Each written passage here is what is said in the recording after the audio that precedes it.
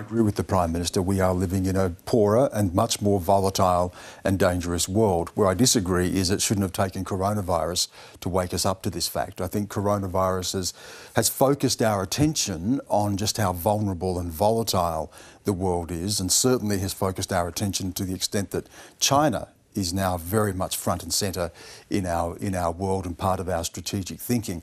But this world has been with us now for some time. China has been certainly preparing for this world. It's increased its defence spending sevenfold over the past 20 years. China today accounts for 70% of total military spend in the East Asia region.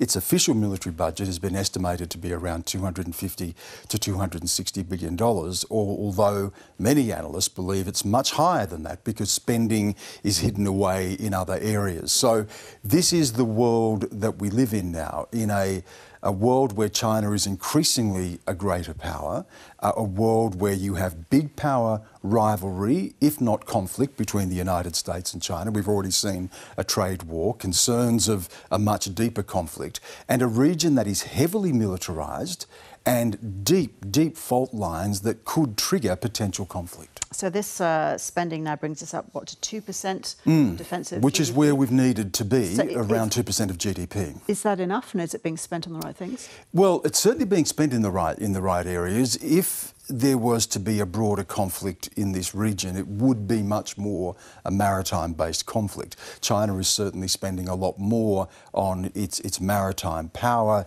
its missiles, its aircraft carriers, its submarines. So spending on that type of weaponry and that type of technology is clearly where we believe that any potential conflict would be fought.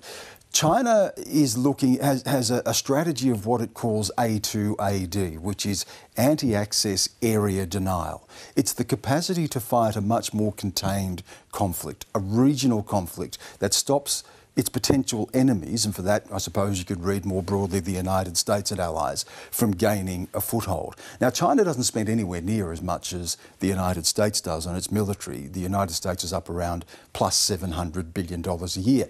But consider this, China doesn't have to spend in other parts of the world. The United States is still fighting conflicts in Afghanistan. It's still involved in the Middle East. It's involved with NATO and providing security for Europe. It has military bases around the world. China doesn't have this. So China can focus on its own interests and preparing for a potential conflict in this region. There is a risk here, Ros, that when you talk about conflict, you can talk yourself into conflict. We need to be aware of it. We need to be aware of where the fault lines are, and there are many, and we need to be preparing for something we hope doesn't happen. Does this move also signal that the government feels Australia has to take greater responsibility for its own defence, that we can no longer rely on the US? Well, we can rely on the US to the extent that we have a treaty with the US, and the ANZUS alliance means that we are bound to each other, and the United States is our biggest strategic partner. And the US presence in the region has been a presence that has broadly ensured a long peace post-World War II, albeit there have been conflicts in various parts of the region. But the message from the United States, from Donald Trump, and before that from Barack Obama, was you have to start pulling your own weight. It was Barack Obama that was talking about Australia getting up around 2% of GDP. We've seen from Donald Trump criticism of NATO, for instance, in not carrying more of the load, and that the US, which is already stretched in so many ways, is going to have to carry that load. So it's a recognition of the world that we're in and where we need to spend.